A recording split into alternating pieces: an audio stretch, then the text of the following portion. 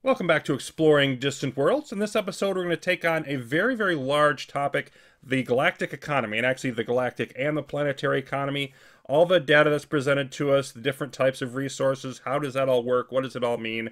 We're going to try to demystify that, and it's something that can be really and initially very intimidating, one of the most intimidating features in the game, in my opinion. But before we jump into that, I want to look at a couple of components that we have recently unlocked through our research.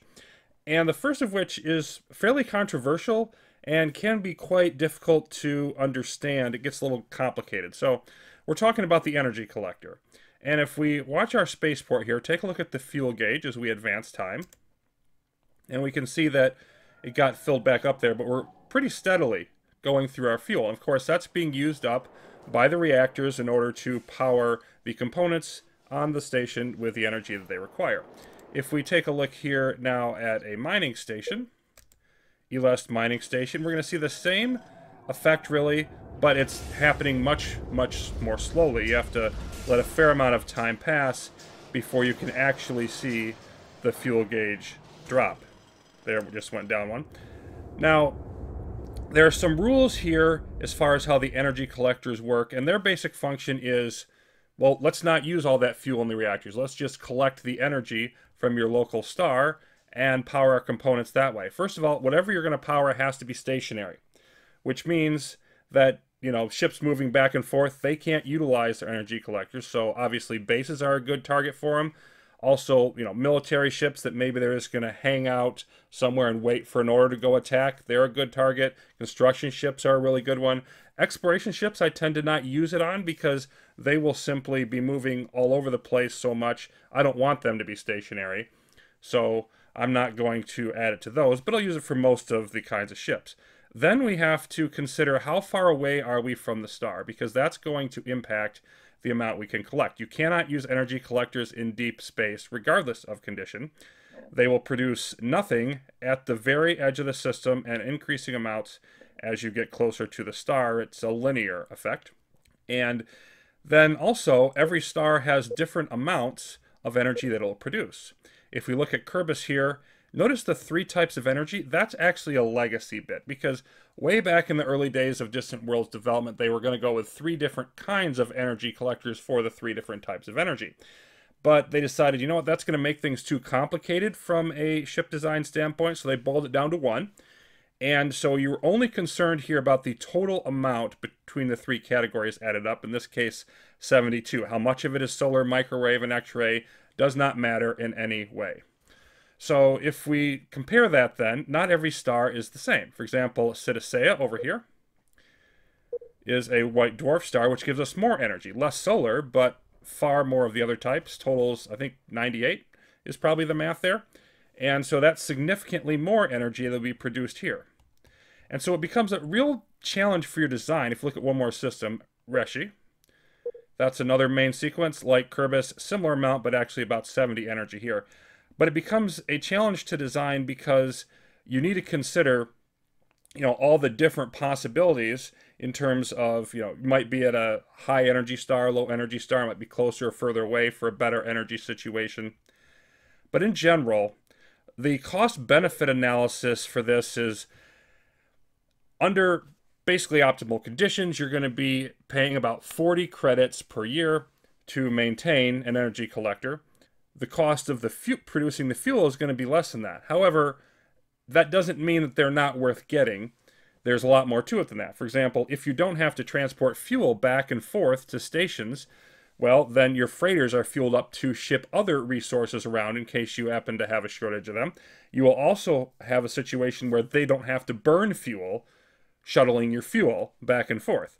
The other thing that I think is really good to consider is that fuel shortages suck.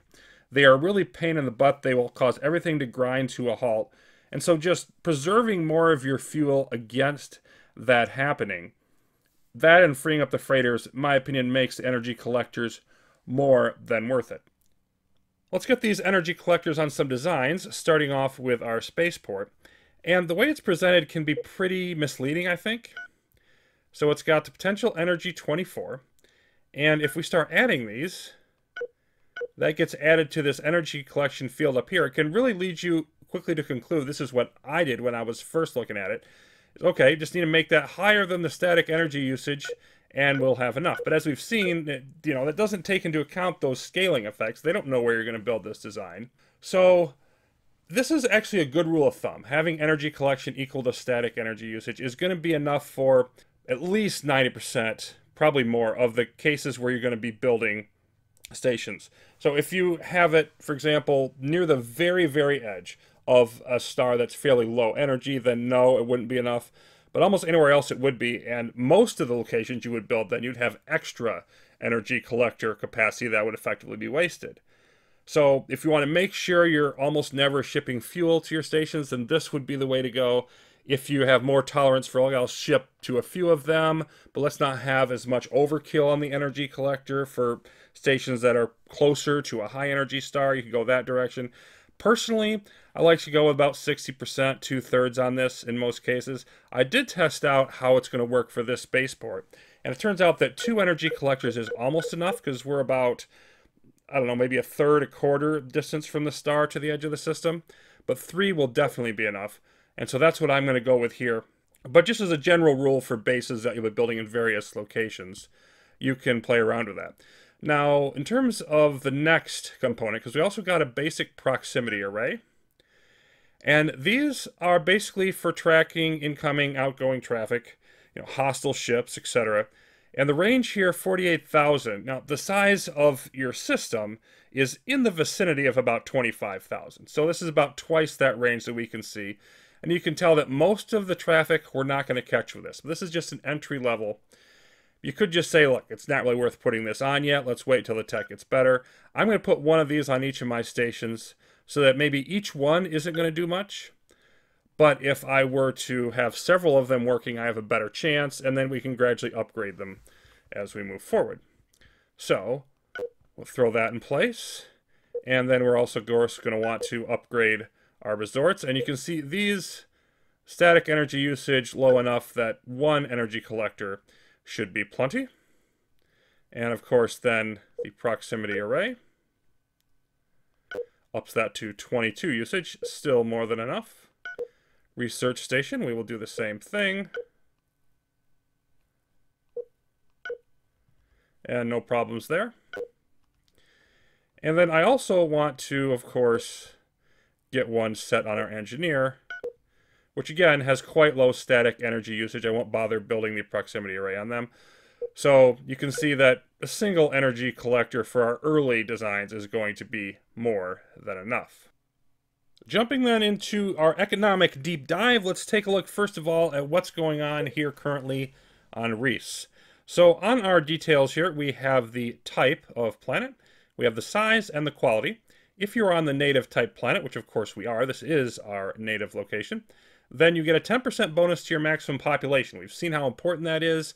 Construction speed, research speed, income, all based to some degree on your population. Then we have the size and the quality, which your maximum population is also proportional to the square of those. So the formula actually goes your size divided by 10,000, square that, quality divided by 100, square that, multiply those two together, multiply by 2.5, and then we add our native 10% bonus on top, and all that math is done gives us 17 to 18 billion people at the maximum we can reach. So obviously, still quite a ways to go. Then moving on down to value, this is basically a raw economic number. The only thing it includes is your population, and multiply that by your development, and you're going to get your value. The gross domestic product is population and development and whether or not you have any corruption, which is something we'll get into later once we expand to be a larger empire. We don't have to deal with any corruption at the moment. Leader bonuses, there's a scale factor based on the difficulty level, but quality also plays in here as well. Quality is an absolutely hugely important factor. If you have a quality of 50%, then your planet, then that's basically neutral for your planet's revenue. If you have under 50% quality planet, it's going to actually lose you money. If it's above 50%, you can gain money from the planet, but not very much if it's low. General rule of thumb, if a planet is below 60%, unless you really need it for strategic reasons, you don't want to capture it, colonize it for economic reasons, because it's just not going to be worth the effort, but definitely not below 50% for economic reasons. Then once you find your GDP through all of that, you're going to add in tax here. That's basically, multiplying the tax level by the GDP and you get your income, the compliance level factoring in as well. So what about this development number, though? That's a little bit more not clear yet. Well, there's two main ways you add to it, and then there's bonuses. The two main ways are population. You have at least 500 million population. That gives you 50% development. So when you're first starting out on a colony, it's not going to be as much of a cash cow. Then you have 10 luxury resources. We'll get to what those are, but if you have access to at least 10 luxury resources, each one of them can give you up to additional 5%. It takes a little bit of time for them to build up to that 5%, but regular access to them will get them to those 5%, each of those 10 resources, and that's your next 50%. So we're at 105. You can get bonuses from racial elements. You can get bonuses if you have a planet that has ruins on it. Often there'll be a development bonus there. And so any planet there, any colony there would get a development bonus as well. If we take a look at our colonies screen, we can see where that extra 5% we have is coming from, and it's from lead. We have a racial trait that gives us 5% development bonus wherever we have lead available. So all of that is going to work great for us. And now we need to really dive into the resources part, the galactic element, and that's going to happen here in the expansion planner. So there are essentially two basic types of resources, really three: strategic and luxury. So strategic are, well, you build things with it, okay? Luxuries are you don't build things with it, they contribute to your planet's development, as we have seen. And then there's what's known as super luxury resources. And if we sort by price here, those are the three down here at 100. Xantabia fluid, Laurel's fruit, and Caribbean spice. They're very rare, but having any of these will confer a 30% development bonus to any planet that you are able to supply with them. So we're really talking about a big boost to your economy if you're able to get any of these, and that's always going to be a big priority if you run into them. Now, the prices will vary on the others, but strategics will tend to be about 0.8, and that's when there's a good supply of them in your empire and in the galaxy. So if we were to, example, take a look down here, we can see actually that there is one, Osalia, that is currently not doing great. You can see there's unfulfilled demand here, and we don't have very much of it available, so we have an increased price for Osalia. And that means that everything that we have that requires Osalia for maintenance is going to cost more for maintenance than it would otherwise. So you want to keep these at 0.8, and clearly we're going to want to target Osalia wherever we can find it in order to get that done. And of course the luxury resources, they operate on a similar principle, but they tend to be more expensive. And you can see some of them are higher, and we're all the way down here. So that will also affect, trading prices. If we want to do a smuggling mission to supply us with a certain resource, if it's more expensive, then we're going to pay more for it. Now down here at the bottom, we can sort out various things. They are listing potential colonies here, and we can, dispatch colony ships to them once we get to that. We haven't developed that technology yet, but you can do that automatically here. If you sort this differently, like, for example, we can show, okay, these are all the resources that we have currently developing in our empire. And then we could perhaps look at resource targets by our empire priority, that things that they think you need that are out there have been discovered. I find this one isn't that useful. I do like to use targets by galaxy priority, and I do also like to have show asteroids on typically. But now we can see, okay, a much broader stretch of things, and you unfortunately can't tell it exactly which different resources to show. Like, it might not show ones that you want when you have this on all resources, so that's kind of annoying to me. But I can also just say, look, just show me this. Okay, well, I don't know where any Caribbean spice is. Or show me Megalos nut. Nope, not that either. Lead. Okay, now all of a sudden we've got a bunch of different options. It's going to show me everything that I know of that has lead.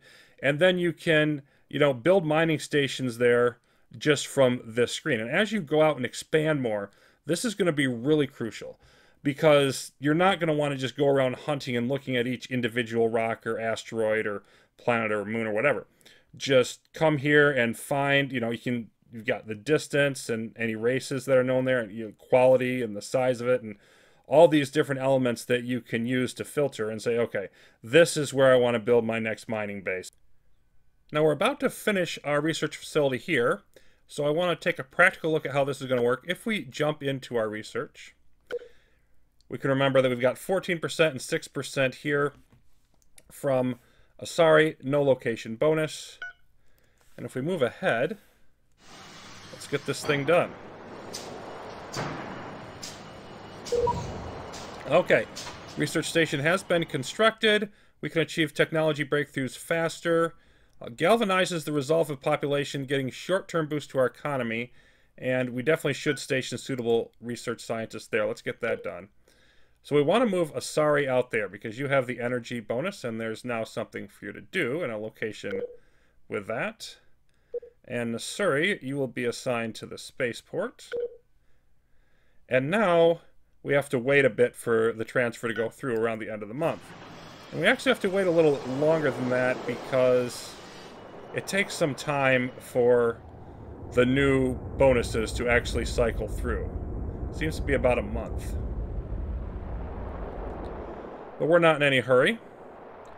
We have our exploration ship out, various places. We've got a couple of them going different directions. You know, you're headed over this way. The one is still working on Kerbis system itself.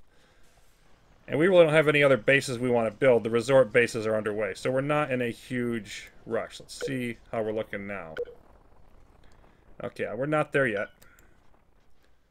Let's get everybody else set in place and retrofitted. Okay, you can just hang out for the time being.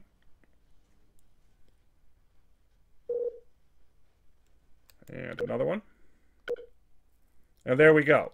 So now we've got the 16% weapons from Respaceport, but 22% energy here. And we can see our increased numbers now.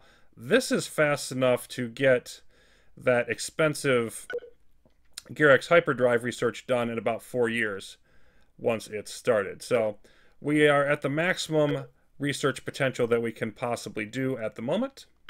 And moving forward, we're going to want to accelerate time a little bit faster. We're trying to get our exploration ships out and as much scouted. We'll see if they've come up to any Osalia or any other key resources that we want to get. But this is mostly not going to be about expanding our mining.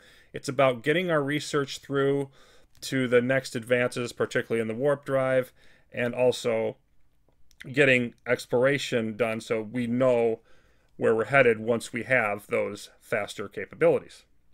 Well, thanks for watching, everybody. There is much more to be discovered in the early warp era. See you next time.